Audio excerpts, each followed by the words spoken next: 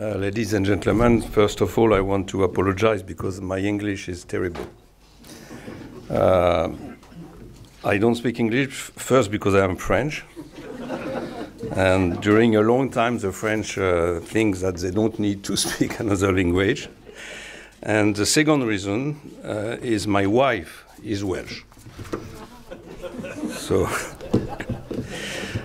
and maybe I can tell you a little story. When I visit my wife's family in Wales for the first time, I heard a conversation between my wife and one of his brother. And I think she was asking, how do you find this guy? And the little brother say, he speaks English like a Pakistani.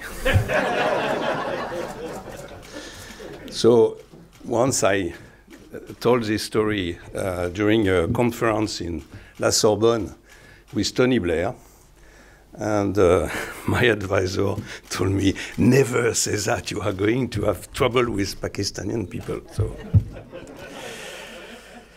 So I want to talk to you about a cause that is dear to me, that is the cause of the Christian of the East. Maybe you will tell me that this is a cause that has been lost for a long time already, since the numbers of the Christian of the East have collapsed almost everywhere in the Middle East, except for Lebanon and Egypt. You will tell me that it is a secondary cause when war has returned to Europe.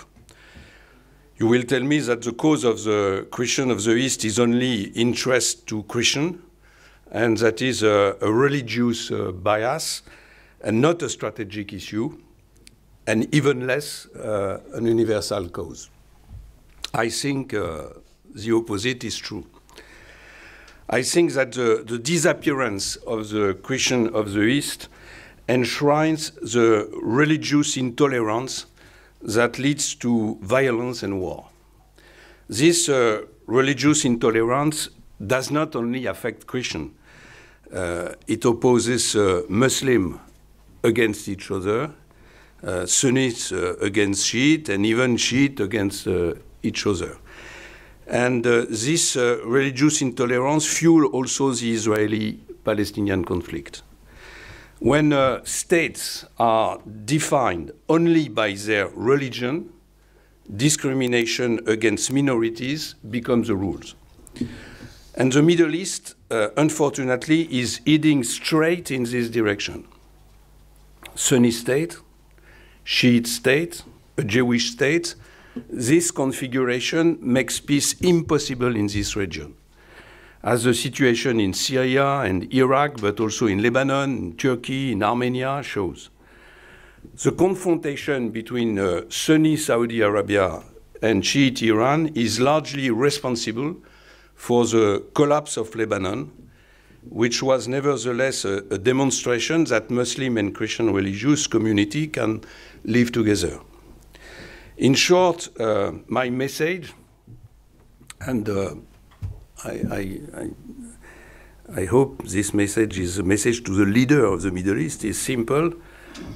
Respect minorities, all minorities, and you will find the path to peace and development. Exclude minorities, drive out the Christian of the East, and you will create the condition for a permanent disorder that will feed the cycle of violence and deprive your people of the security and prosperity to which they are entitled. In addition, the permanence of the crisis in the Middle East can only reinforce the economic domination of Asia and weaken Europe because of its geographical proximity, but also because the message of decline and weakness we send out by displaying its powerlessness to defend the modest Christian community of the East, from which it nevertheless draws its roots. For Europe has seriously failed in his historic role as protector of the Christian of the East. Beyond the speeches and chatty donors conference, Europe has never made this cause a real priority. In Iraq, where the US-led war has claimed more than 500,000 victims, the situation of Eastern Christians has never been so difficult. Their numbers have fallen by almost 90%, and only a few non-governmental organizations are trying to ensure the survival of those who remain.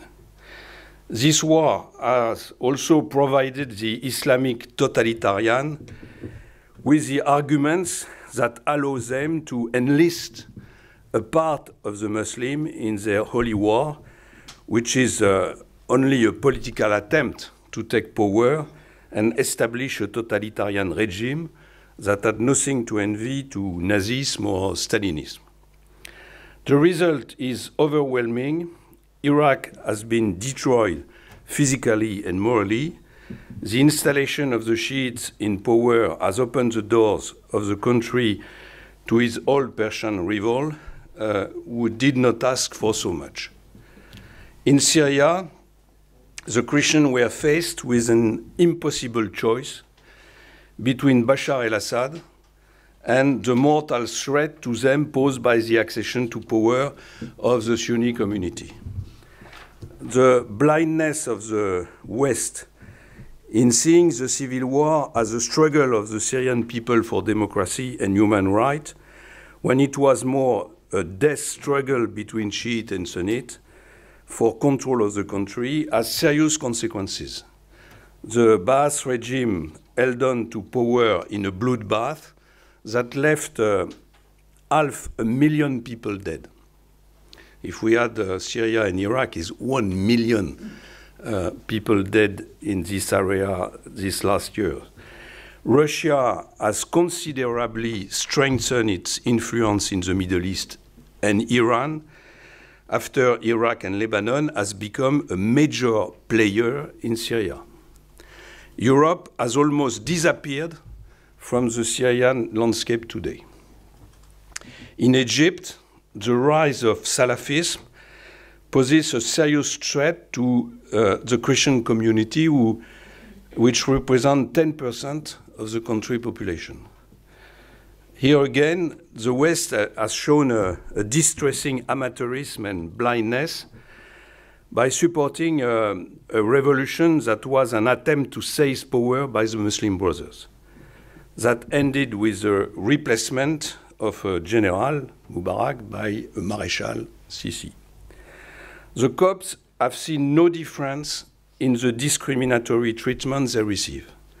Their fundamental rights are regularly flouted. Their religious freedom is constantly challenged when their lives are not taken away, as shown by the long list of attacks against their community. In the Middle East, in Armenia, the violence of Muslim Azerbaijan is unleashed once again against a people whose only fault is to be Christian. Here again, Europe looks away, absorbed by the conflict in Ukraine, which is no more or less vital to our long-term interests. So the question I want to pose is, what is the curse that strikes the Christians of the East so that their fate is so indifferent to the international community? What fault have these men and women whose religion, culture, and civilization are the foundation of the West committed that we should allow them to be massacred, driven from their native land, and discriminated against in silence? I see several reasons for this abandonment. The first one is the bad conscience of Westerners who had allowed themselves to be trapped in an absurd historical guilt toward Muslims.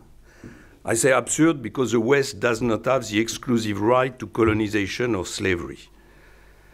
The second reason is the vital need for our developed economy to have access to the energy resource of the Middle East. The third reason is the moral obligation to support the state of Israel after the immense and unspeakable crime committed against the Jewish people. More recently, the incomprehension of a growing number of Europeans with no religious belief about the persistence of a confrontation that they were wrongly considered to be from another age. And finally, the lack of historical culture that makes many commentators and even leaders believe that the Christians of the East are the remains of colonization, descendants of crusaders, immigrants to the East that Muslims are entitled to reject. This is obviously forgetting that the Christians of Mosul, Jerusalem, Antioch, or Damascus have been there for 2 millennia, well before the establishment in the 7th century of a Muslim power on the ruins of the Roman Empire. You must have met the men and women who pray in the churches of Karakosh or Sarleh to understand that they are the direct descendants of the first Christian, that they preceded us by several centuries in the affirmation of a faith that will change the world. These men and women pose no political threat today to the powers that be in this country. Their small numbers and the habit of persecution have led them to melt into a kind of political anonymity, to live humbly in their homeland, which threaten to reject them at any moment. The fight for the survival of this community is, in my opinion, much more fundamental for Europe than the war in Ukraine, because it concerns our origin, the basis of our culture, and our credibility in the Middle East. In 2015, during a visit to Iran, I met the former president of the Islamic Republic, the Ayatollah Rafsanjani.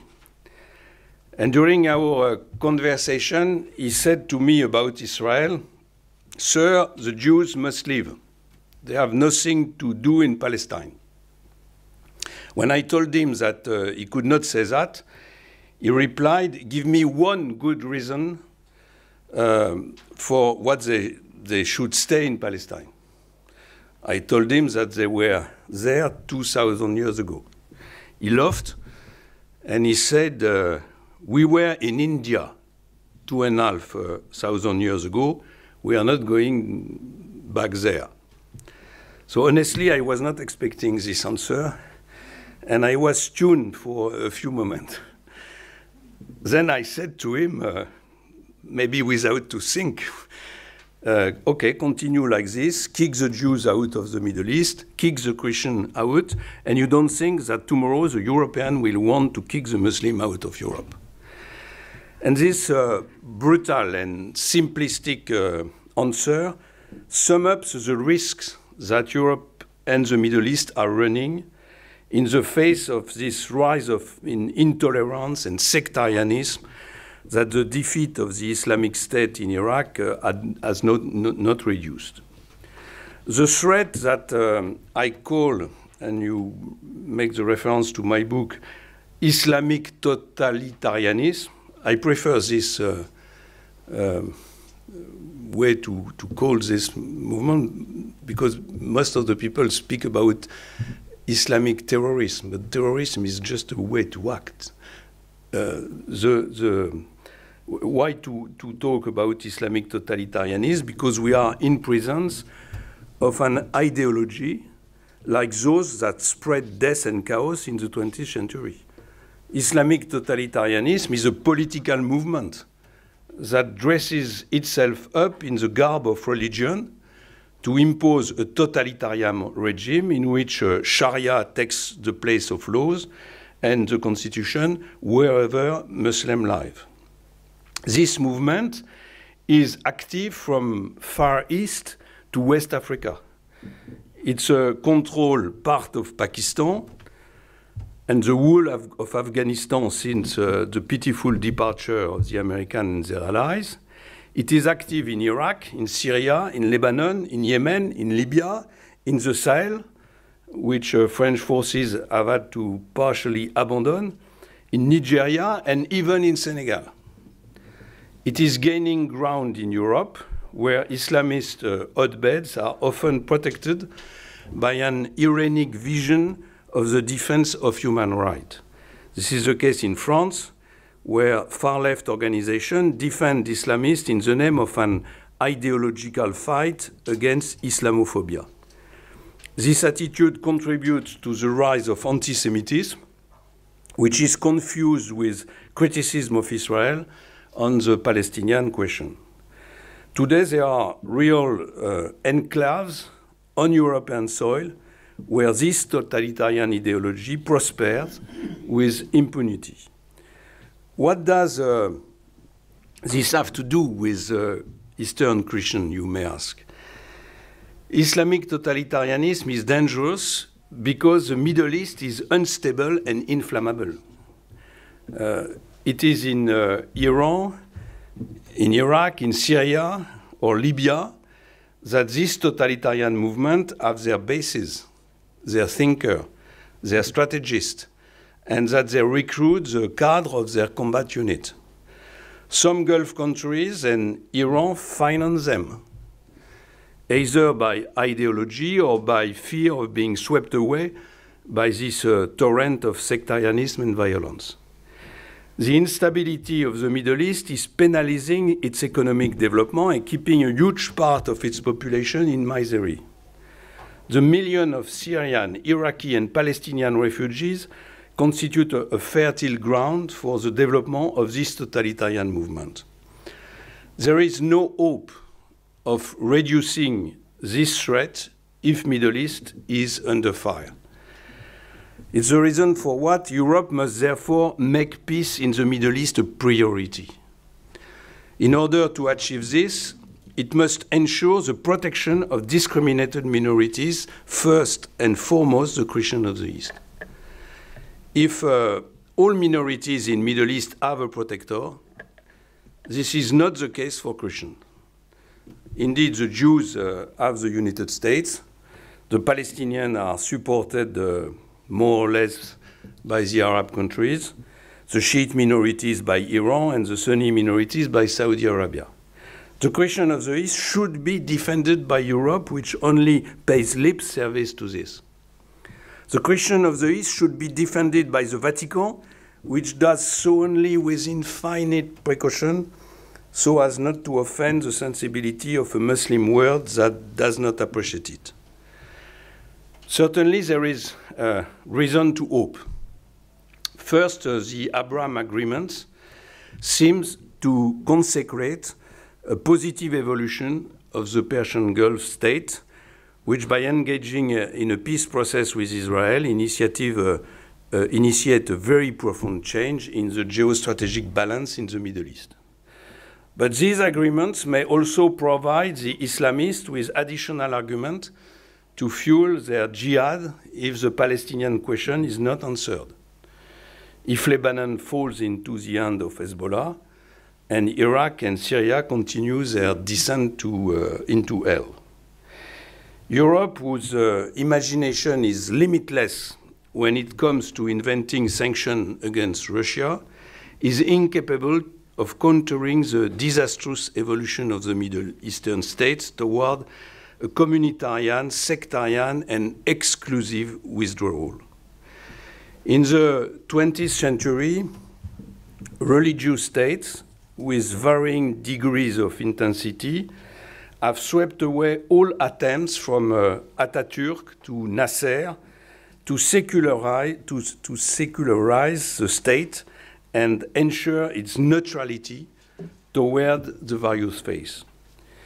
Islam seems to have totally abandoned the modernizing path proposed by Muhammad Abduh, the great 19th century theologian, who insisted on the existence of free will and preached interreligious friendship. And yet, in the depths of this society, There is a thirst for life, a thirst for friendship, and among the scholars and theologians, there are men of concord. We do not divide the communities and religion of the book. Ecumenism is one of the paths to peace and reconciliation. Faith is not the adversary of peace. It's an intransigent and politicized faith, which is. Peace in the Middle East can only be built on respect for differences, on tolerance, on religious freedom, on freedom of conscience. The fragile presence of Christian community, whose origins go back to the dawn of time, is one of the key of this peace, to this peace. Like that all other minorities who must be able to access the same civil rights, the same security for their family as members of the majority community. Christians have long lived in peace in Syria and Iraq. Have they ever been a threat to other religion or to the power that be? Never. Why are they being attacked today? Because they are the scapegoats of a radicalization of Islam, instrumentalized by those who want to impose by force, by violence, a political regime that has nothing to do with religion, but everything to do with the conquest of power and the quenching of the worst human instinct. Maybe you will tell me that Europeans do not have lesson in tolerance to give. They who invented religious war, burned heretics in public places, and perpetrated with the Shoah the greatest genocide in history. But I think we have learned, or I hope we have learned from our mistakes. We have paid the price for our fault. We are all nations tired of trying to order the world. We have acquired a wisdom, or at least a realism, which should allow us today to propose a path other than that of the clash of civilization, another path also that of the competition for world domination proposed by our friend American and China.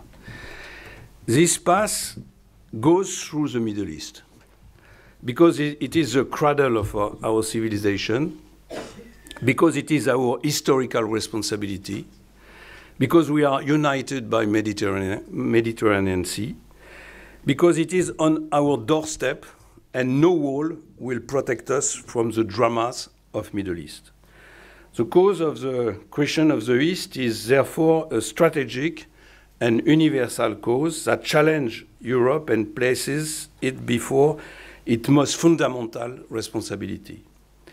What should Europeans do to meet this existential challenge? First, they should clearly affirm their support and solidarity with these discriminated minorities. Secondly, make their relation with the Middle Eastern states, their trade, diplomatic, and cooperation policies conditional on respect for the fundamental right of this community. I have never been convinced of the effectiveness of sanctions. I do not believe that the sanction decided against Russia can bring to its knees a country that neither Napoleon nor Hitler could bring to its knees. But the choice made to implement them underlines our passivity regarding states that participate in the elimination of Eastern Christians. A policy of sanction is therefore necessary to ensure the protection of the last Christian in the East. And finally, if this strategy is not enough to stop their elimination, we have the duty to welcome them in Europe. What message are we sending when we refuse them access to our territory? When we welcome millions of Africans, we are flying misery, but we are not rejected from their native land for their faith, like the children of the plain of Nineveh. In the end, the question of the Christian of the East is a symbolic question for the future of Europe. If we choose to look away and abandon them to their fate, to their eradication from their native land, we are choosing our own decline. We send the world a message of our weakness. We are allowing a sectarian Islam to flourish, leading the Middle East into a dead end. We accept the emergence of more and more states characterized by their religion to the detriment of all the values embodied by Europe since the Enlightenment. Behind the fight for the Christian of the East lies the fight for respect for all others, respect for religious minorities, but also respect for intellectuals who do not forget Averroes, respect for women who dream of equality, respect for Muslims who want to free themselves from religious conflict, respect for men of faith who believe in the richness of economical dialogue. Taking the side of diversity is thus taking the side of all those who aspire to a more tolerant and a more open society. And the day this society awakens, the spectra of the clash of civilization will disappear, and a new beginning between East and West will be announced. So it's a dream, says the skeptic. No, it's not a dream. It's a project. It is a project of good men who know that against fanaticism, the sword can defend us, but it is the revolution of mind and earth that will make peace. Thank you. Back in the end of 2002, Bishop Ria Abu al-Assal, the Anglican Bishop of Jerusalem, was talking to Tony Blair in Jerusalem, and Tony Blair was trying to persuade him to support the invasion of Iraq. And Bishop Ria told him that if we did invade Iraq, then it would be the end of Christianity in the Middle East, because it would be like a new crusade. It would be seen as a new crusade. I just wondered whether your thoughts on this issue. I'm going to answer by another story. I don't know why, but I was with President Chirac when George W. Bush called him to convince him to support the US war in Iraq. And President Bush said to Chirac, Jacques, we are going to bring democracy to Iraq. And Chirac said, George, I am going to explain to you what will be democracy in Iraq. It will be the Sunnite against the Shiite. And I look at George W. Bush and I'm not sure. I have been in USA last week attending International Religious Freedom Summit and in Cambridge yesterday to attend some conference. And I have noticed that the Christian persecution, a silent Christian persecution, is also continuing in Europe, and nobody is ready to speak about it. So it seems to me another kind of death of Christianity, as you were mentioning, not Christianity, Christians, as you are mentioning in East Asia, so in the East of the Asian countries. So how these people or these governments or these establishments can be motivated to do something for the equal rights of the Christianity and raising the voice for the Christianophobia as it is equally being raised about Islamophobia. Thank you. Je suis pas sûr d'avoir tout à fait compris la question. What's that? Or could you maybe summarize it just in a brief sentence so it's easier?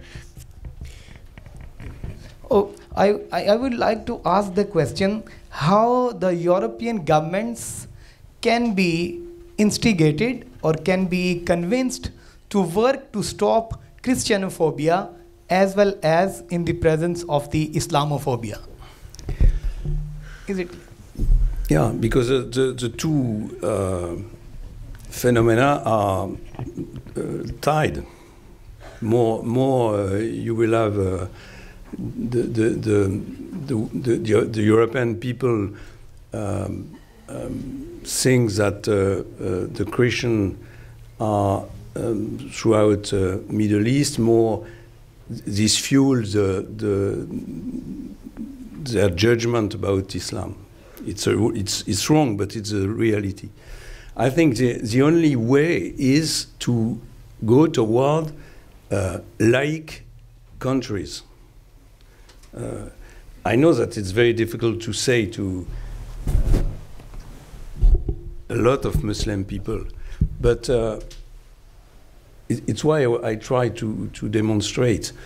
We need the danger for the future is this religious country, because when you say my country is a Sunni country, or is a Shiite country, or is a Jewish country, you exclude the other,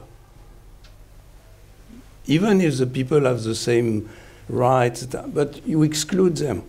So it's very important to try. And I know that the way it will be a long way to more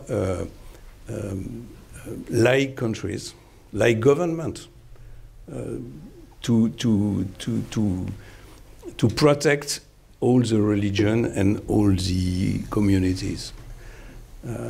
And Europe has a responsibility, because if we have if you say an Islamophobia speech or way of thinking, we fuel also the reaction in the other countries. Professor Cochran, thank you, Dave.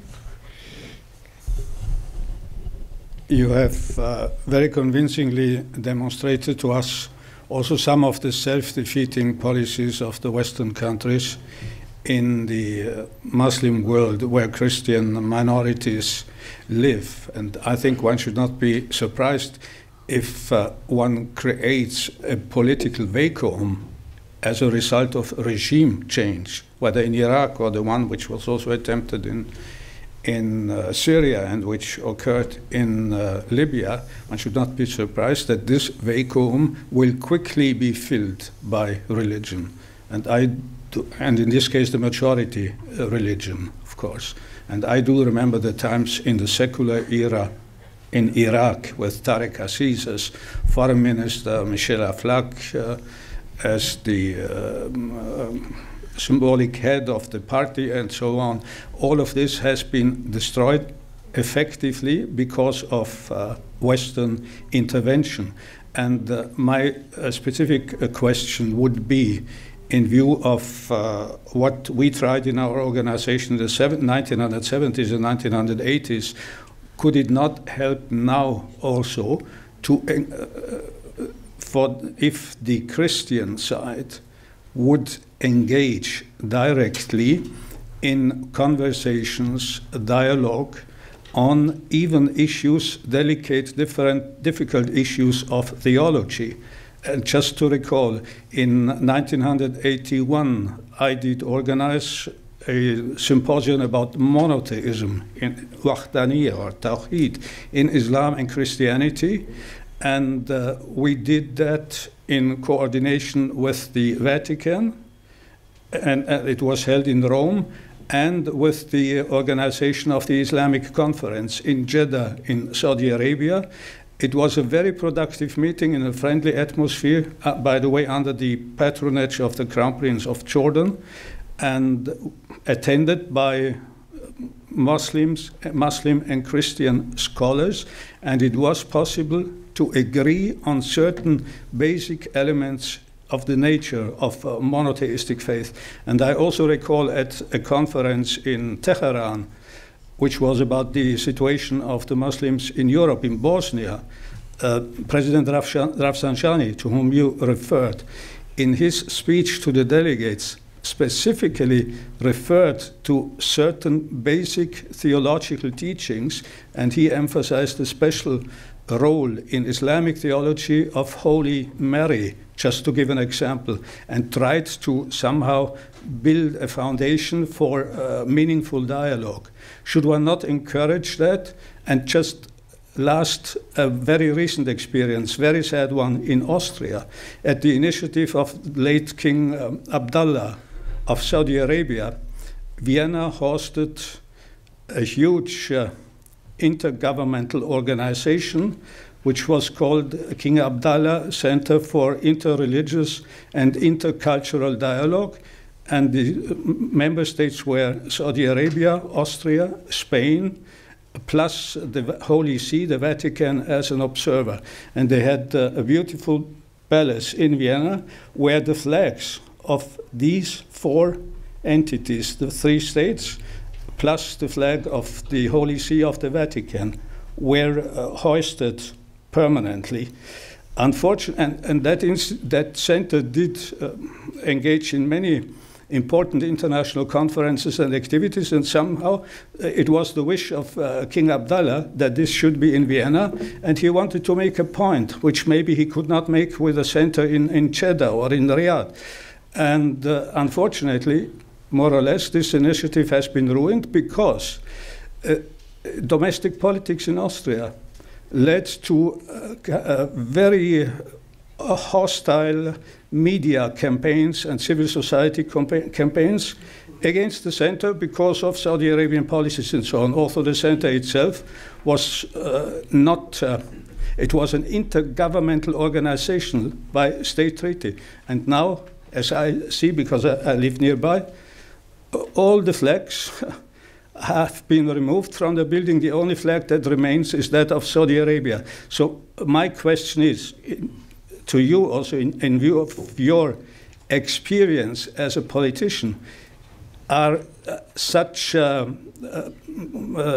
developments in terms also of European politics not absolutely counterproductive and, so to speak, defeating the European interest in preserving the rights of the Christians in the Muslim world? Do they not destroy the credibility? On the one hand, if one intervenes militarily and effectively destroys the country, how should there be any confidence in the majority religion of those countries? And on the other side, as far as tiny Austria is concerned, if one initially sponsors such a center together with the Muslims at their initiative and then destroys it, or if the government somehow, out of opportunism, because of these chauvinist, maybe right-wing tendencies, out of opportunism, more or less abandons it, I mean, that creates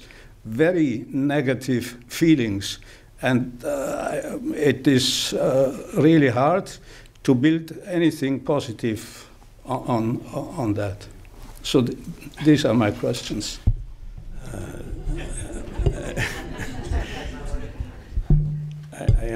I think just making some comment more than answer to your question. First, you mentioned Jordania. It's interesting to notice that there is some country in the Middle East who are open to the Christian, and Jordan is one of them. The United Arab Emirates, there is the Christian are free to pray. They have church. They have an organization. In Saudi Arabia, it's not the case at this time. Maybe it's going to improve, but it's not the case. In Qatar, it's not the case. In fact, there is very few part of the Middle East where the Christians are completely free to believe. Second comment, to have this dialogue between the religion, we need clever and moderate religious people who are able to speak with others. I have a very bad experience. You are going to tell me that there is no it's a completely different matter. But when I was prime minister, at the end of the mandate of Sarkozy, just before the presidential election, we had a very, very tough and very difficult debate about comment on dit, abattage rituel.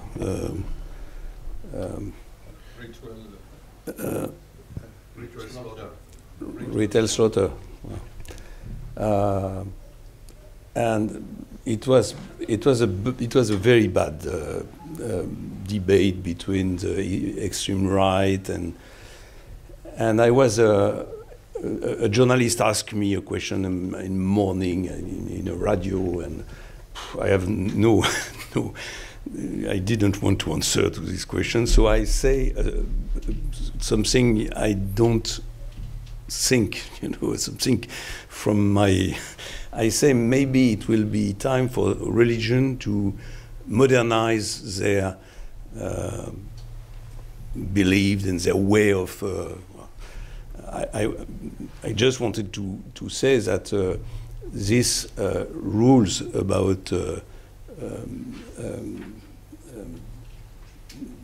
slaughter, about are rules coming from a long history for very, very practical reason.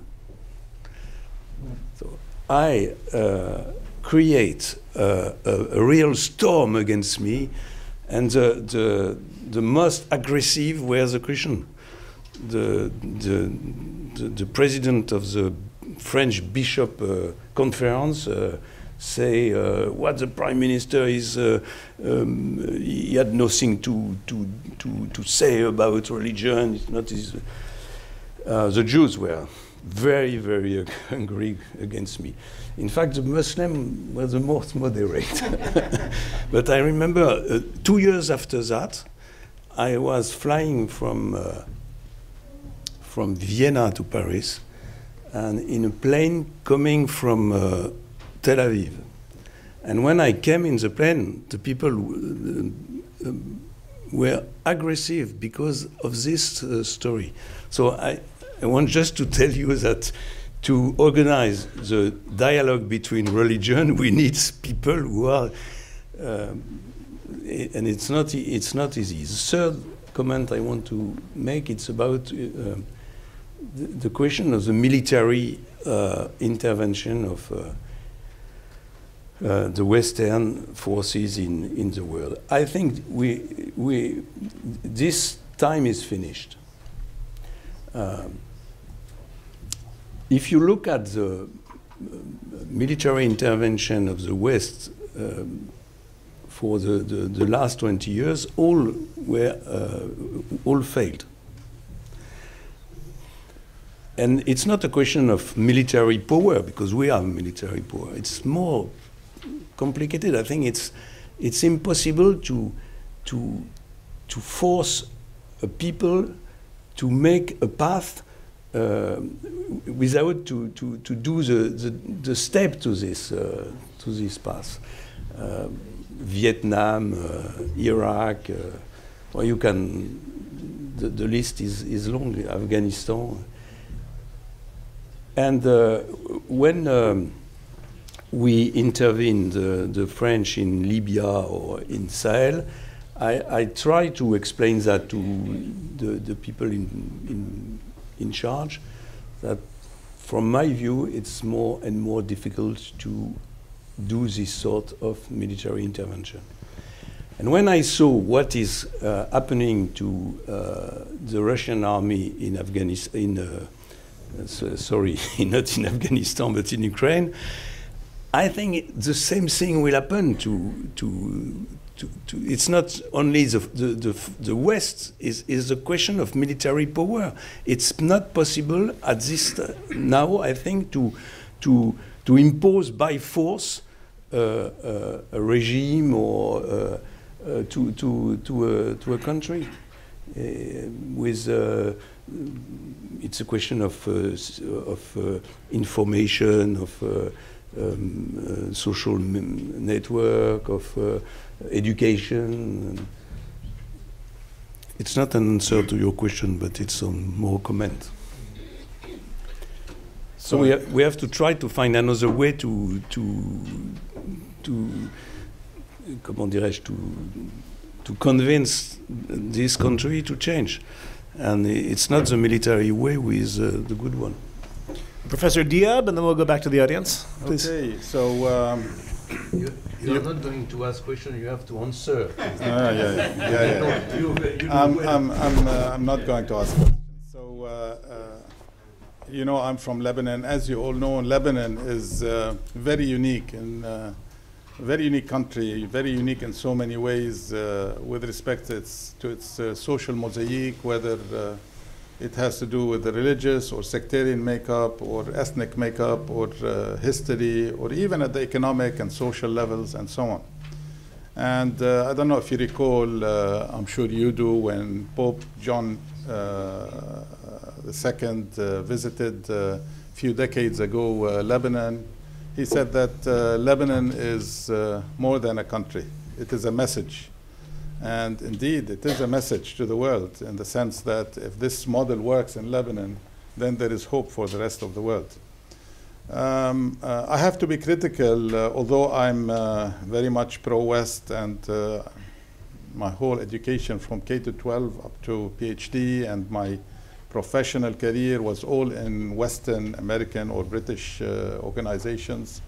I have to be a bit critical of some of the Western countries, you know, from an academic discussion, academic point of view.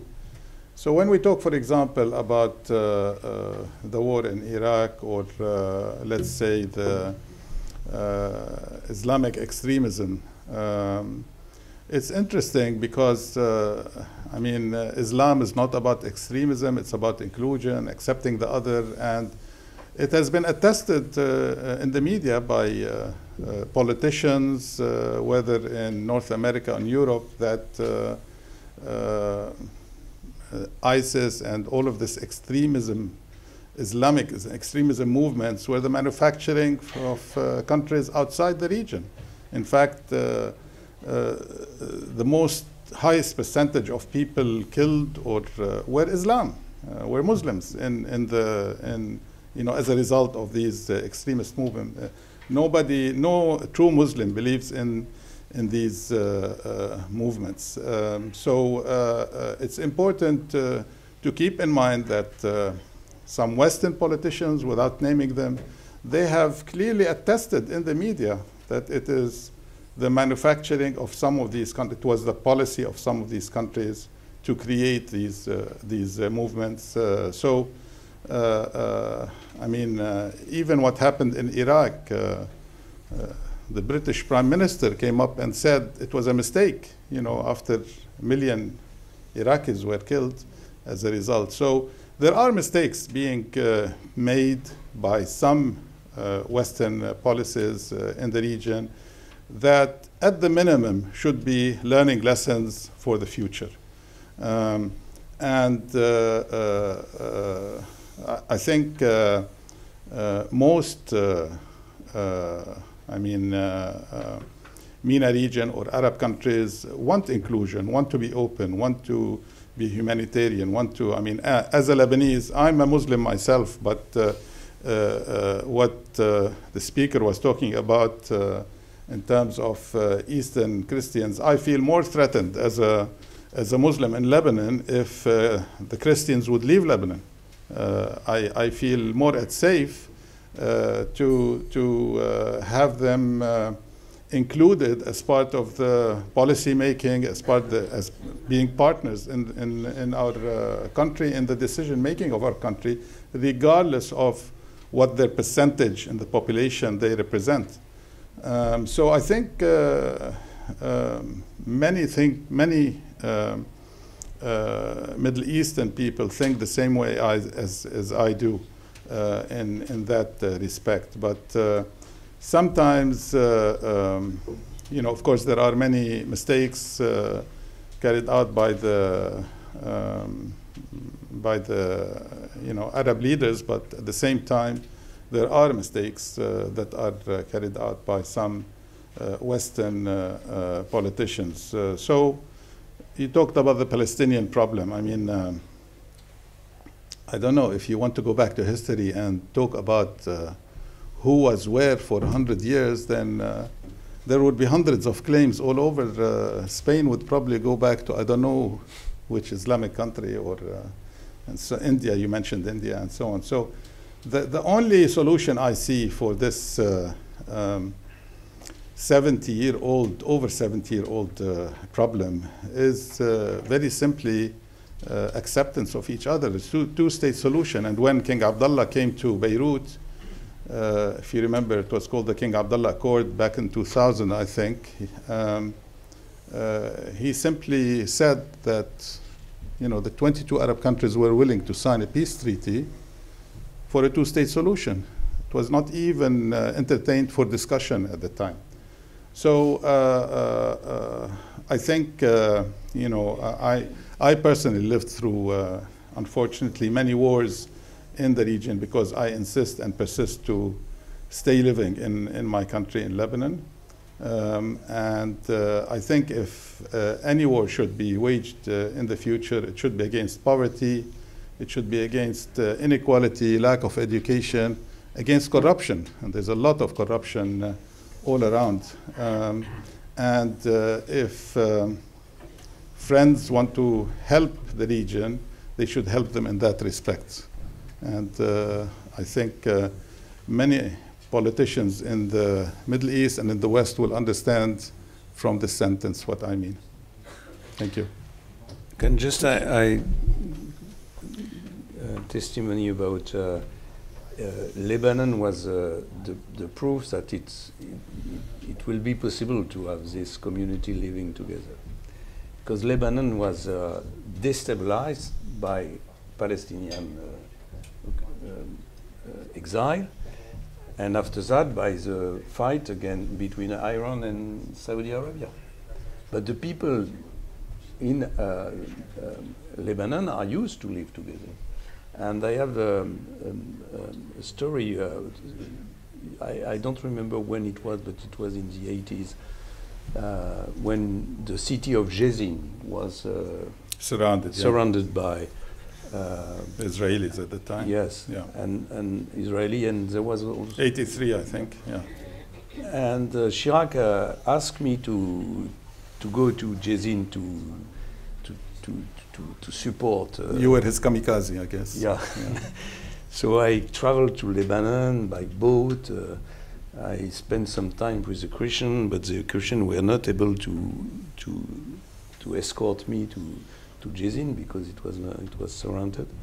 And I went to the Muslim side, and the president of the Lebanese parliament gave me an escort with his son and Husseini. Hussein Husseini. And with this escort, I traveled to Jezin. And when I arrived at the door of Jezin, I became the escort of my escort because they were Muslim. And we were received together with, I had about 40 gunmen with me, with Kalashnikov and other weapons. And the mayor of Jezin organized a lunch, a huge lunch, because the Lebanese like to eat. Like the French.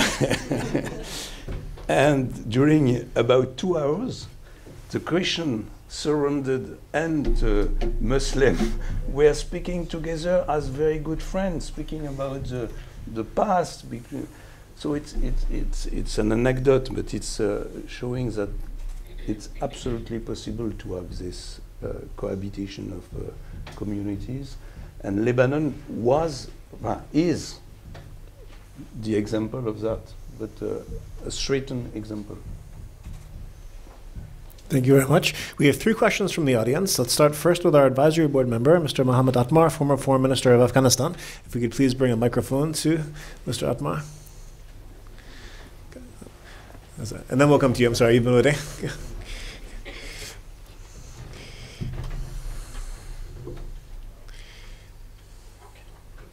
Thank you. Your Excellency, thank you so much for this enlightening speech and lecture, and I am so grateful to also Excellency supporting that process.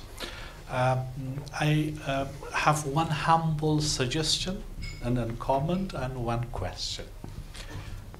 The humble suggestion is pretty much in line to what His Excellency the Prime Minister said. Perhaps in your extremely well-argued case, we can remove the word Islamic from totalitarianism. I know that. Because the totalitarian regimes, forces, they do not necessarily represent Islam. They do not necessarily believe in true values of Islam, just as was argued. Perhaps the only reason why the Islamic adjective is there for that totalitarianism is that apparently they claim that they are Muslim. But whether they represent true Islam, that's a totally different question. I mean, the Taliban are being questioned whether they are true Muslims. Al-Qaeda is questioned whether they are true Muslims. Because as the Prime Minister said, their foremost and biggest victims are actually Muslims. So the totalitarianism represented by them is primarily driven by self-interest, by maybe economic, political, you name it.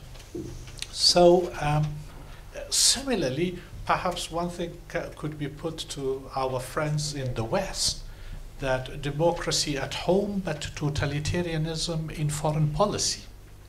Because the belief in their self-interest is so strong that does not give any space for others to participate in fair international relations. So perhaps a government of totalitarianists in the East and totalitarian foreign policies of the West can be both challenged.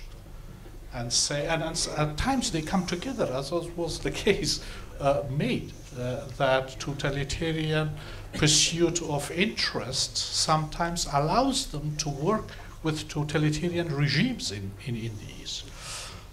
So that's the suggestion part. The question, very much agree with you, Your Excellency, on the notion, the idea, the vision of cooperation of civilizations rather than clash of civilizations. Kicking the Christians, the Hindus, the Palestinians out of their homes is not the answer, or Muslims from Europe.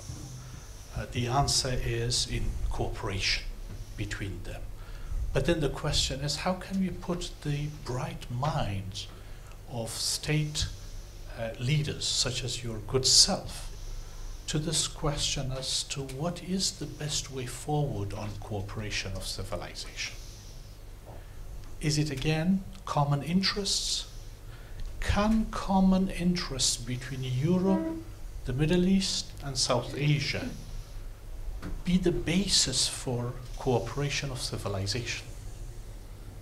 And if so, is there a hope that we can, in our generation, we can see such cooperation fundamentally different from the practice that we have now? Thank you, Your Excellency. First, I understand your comment about totalitarianism, Islamic totalitarianism, and it's not the first time somebody asks me about that. You're right, but in the same time, these people claim that they are acting on behalf of God and Islam. So it's difficult to, we need just to characterize this sort of totalitarianism. But I understand what you say. On your question, my belief is the key of this the evolution of the situation is the West have to understand that the West is no more leading the world. It's very important because we act as if we were exactly in the same position than 40 years ago. It's not the reality. We are strong. We are developed country. We have I think showing the way on human rights and democracy, but we are not so powerful than 40 years ago. And for example, when we say today that the international community is united about the question of the Russian invasion in Ukraine. It's not true. It's not true. There is more people living in countries who are not concerned by this question than people living in the country who are engaged in on the side of the Ukrainian people. It's not. I'm not judging. I'm just saying that if we continue to think as if we were leading the world alone, we are not going to find solution to the problem. I was trying to explain to a friend some weeks ago that the Russian economy is reorganizing itself with China. Everybody says that, but nobody say with India.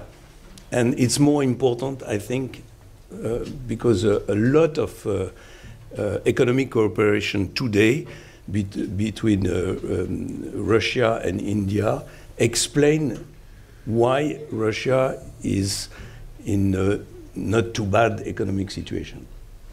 And I said that to a French politician, and it was an old one, and he was a little bit provocative, and he said, India, it's coolies. It's a so stupid answer. India, it's the most popular. It's the biggest country in the world in terms of population. And yesterday I sent to this politician a short message. I say the coolies just bought 250 planes from Airbus yesterday. This is the most important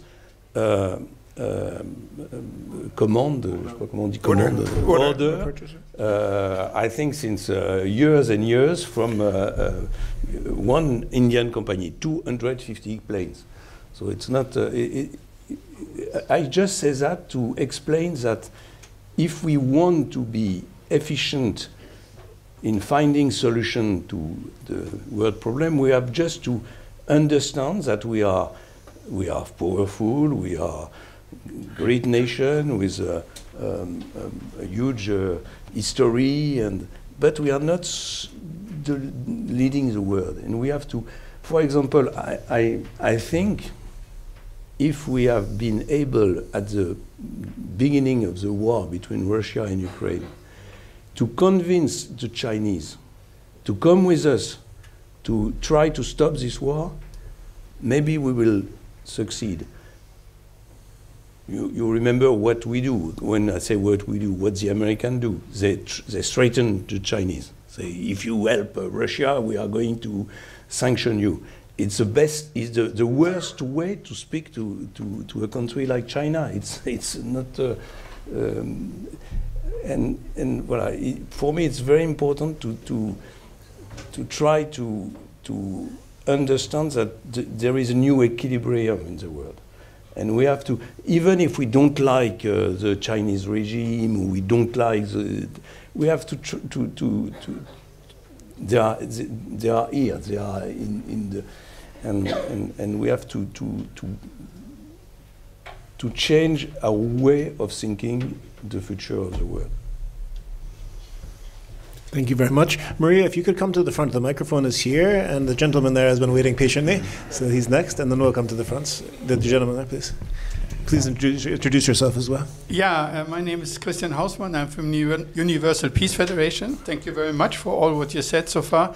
I think it was in 2005, on the occasion of the 60th anniversary of the United Nations, when Kofi Annan then asked generally the question, how can the UN be more effective in securing and guaranteeing peace? He was very self-critical at that point, 60 years, and So he asked this question, and the founder of our organization at that point said, well, maybe to create something like a second chamber to the UN or an interreligious council would be helpful, drawing from the wisdom of all the world religions.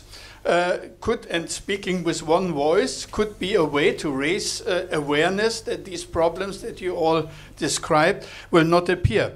And given the fact that any true religion is concerned not only about their own followers, but about all humankind, and given the fact that maybe 80% of the religious contents is the same concerning the view of man, living for the sake of others, and so. I want to hear what you think about the formation of such an interreligious council. Problem would be to find people, scholars or representatives that are reasonable, that are moderate, that deeply understand the religion, and that it is something to benefit all humankind. But I still hope that this influence could be bigger than the influence of a politician that is easily marked to be the interest of some country or some. I would like to hear what you think about the inter-religious council that speaks and draws from the wisdom of the religious traditions and speaks for peace. Thank you. No, the inter-religion cooperation or research are very important. The problem is to find the right guy to speak, and the different religions have different organizations. So the Christians have a very vertical organization. So you have it's more different with the Muslim. But in the same time, the vertical organization of the Christian is not working very well. So, but what you say about United Nations is very important, because I am in favor since a long time of a deep reform of United Nations, and especially I think we need to reform the Security Council. And we need to enlarge the Security Council with a strong country like Germany, but also from Middle East, from Africa, from South America. We cannot. It's the same question that what I tried to say 5 minutes ago about the idea that the West is the master of the world, and the situation is the same than 40 years ago. No, it's not the same. So we need to understand that there will be more than 1 billion people living in Africa. Africa have a strongest role to play in United Nations. I am not in favor of a European seat on the Security Council. I am in favor of a German seat and a French seat, because I think at the end, even with the best European cooperation, we have vital interests. And those vital interests are those of the nation. So it's not for me acceptable to imagine that France gives his seat to the Security Council to the European community. But I think Germany have to Japan had to go to the. Mr. Fillon, if you agree, we have 7 more minutes. I'm sorry and because my English is so poor. It's perfect. I am suffering for you. You are too humble. No, it's going perfectly. But I would love to take 3 more questions. There's a gentleman in the back who's been waiting very patiently. I'd ask you all to please be very brief so that there's enough room for everything. Then the young lady in the front, and then Professor Diab. And then so we'll take those together, if it's okay, Mr. Fillon, and then you can respond as a final response, please. Okay, I want to go back to the this religious extremism issue. Let me start with a story. You have to turn the microphone on. A few years ago, very there brief, was. please. Do you hear me? Okay. A few years ago, there was a program on an Iraqi TV. There was a girl who was captivated by ISIS. Then she managed to escape them. She was raped, definitely. She's managed to escape them and come to Germany. The ISIS member followed her to Germany. That girl was not protected here. She went back to Iraq. The man was insisting she should marry her. That's interesting. That happened in Germany. She went back to Iraq. The man followed her back to Iraq. And finally, the Iraqi police arrested that man. This was a direct confrontation on TV. And when the ISIS attacked Syria, thousands of members came and joined ISIS from Europe. Many of those who beheaded people, who decapitated people, were holding European passports. Now, there is a big question in the Middle East. What's going on really in Europe? What's the red lines of freedom in Europe? How is it possible for Europe to harbor such people that can easily behead people? The same people you have right now, you have thousands of such people among people of your society of the same ideology who attacked Charlie Hebdo. So don't you think there should be a kind of red line, a kind of new borders? Shouldn't you redraw your borders of freedom in Europe? There are so many Islamic centers, and you know very well what they are doing. Please conclude. Yes, this is the question. In the name of freedom, these people, especially Islamic extremism, is abusing the democratic freedom in Europe.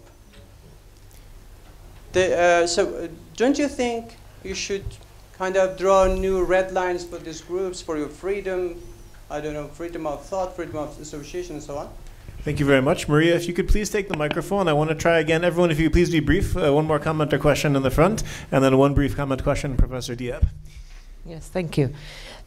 Do you believe that religion is becoming irrelevant to those common European values, traditions, and roots that established the European community? And while we are today integrating refugees and migrants of other religious background, do you believe that it is respect to their religious difference or respect to the common European values and way of life that should weigh more? Thank you very much. And Professor Diab, and then a concluding remark, please, from Mr. Fillon. I think I'm going to go back to what the gentleman was mentioning a minute ago, because he hit the issue on the nail, and what the lady just mentioned. I think the crisis that the world is facing today is a crisis of values, and the values that all religions speak about. I think all religions are common in these values. As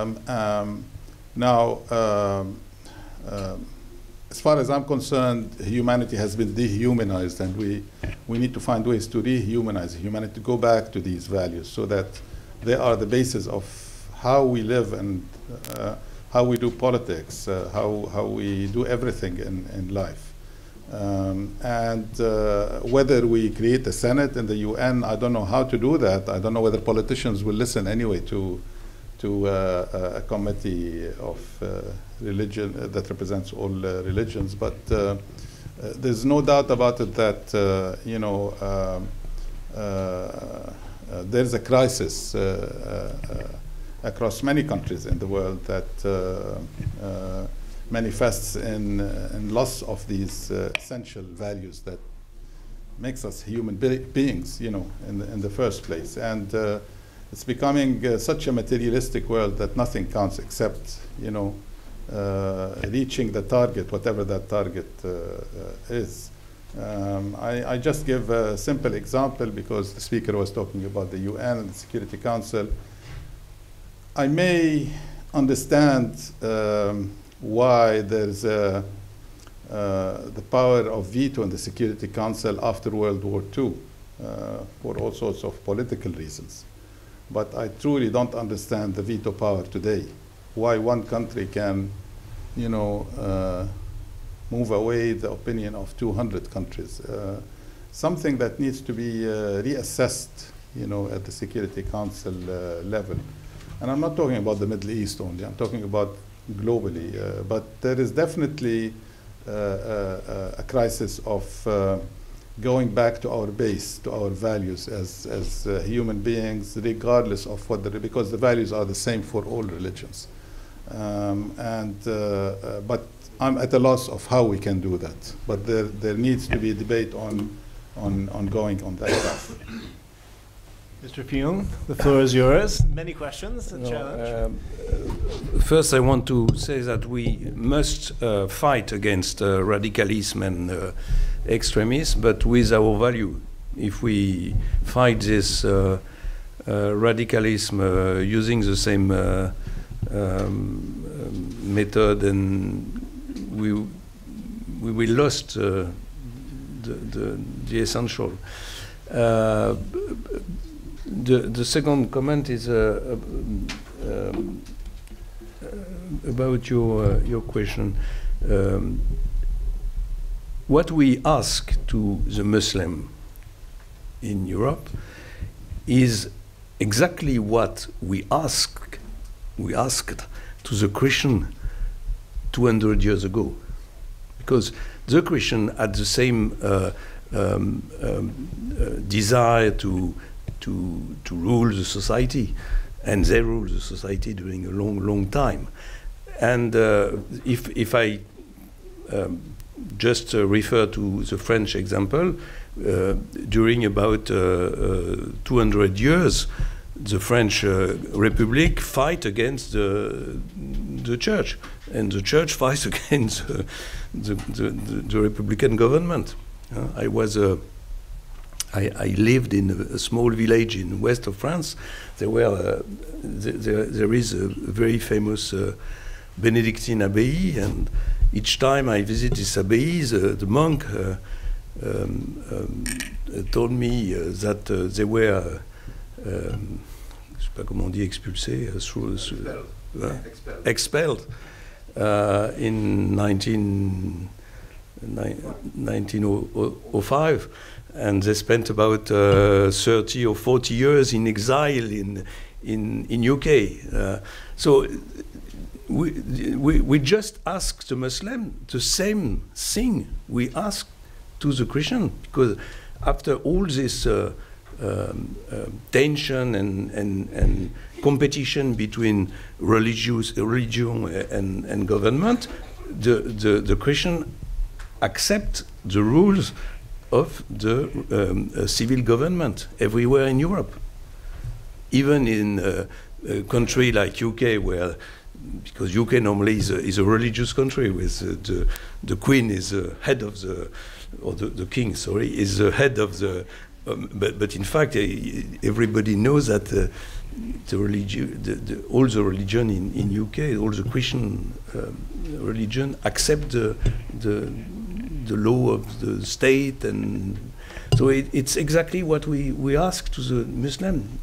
It's not Islamophobia to say to the Muslim, you will have to respect our national contract, our the agreement, all the European citizens accept to live together. So they have to accept our values. My answer is very clear to your question. And the last comment I want to do is, I think the best way, I know what is going to say, I'm going to say is not very easy, but the best way to fight against this radicalism, this what you call these people who lived in Europe and who refuse our rules, and the best way to fight against this radicalism is to participate to the peace in the Middle East. I know that it's not easy to understand, because most of our citizens think Middle East is Middle East, and we have to manage our own problem. But in fact, if we are not able to participate, for example, to a solution for the Palestinian question, we will have a sort of a crisis in Middle East for years and years, and this crisis fuel the radicalism in Europe. So it's why I think this question of the defense of minorities in Middle East is so important, and to act because I am no more a politician.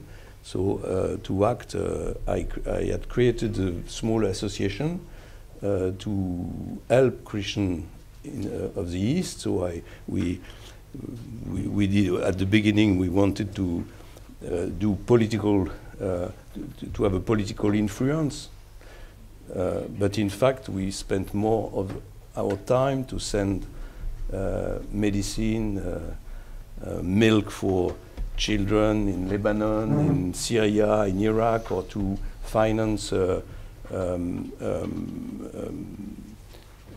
comment on dit, infirmière, nurse training in, for example, we finance nurse training in the plain of Nineveh, because the situation is so terrible that this sort of action we need today. Excellent. So on that note, I would like to ask everyone to please join me in expressing our sincere and most heartfelt gratitude to a very generous and a very brilliant Mr. François Fillon.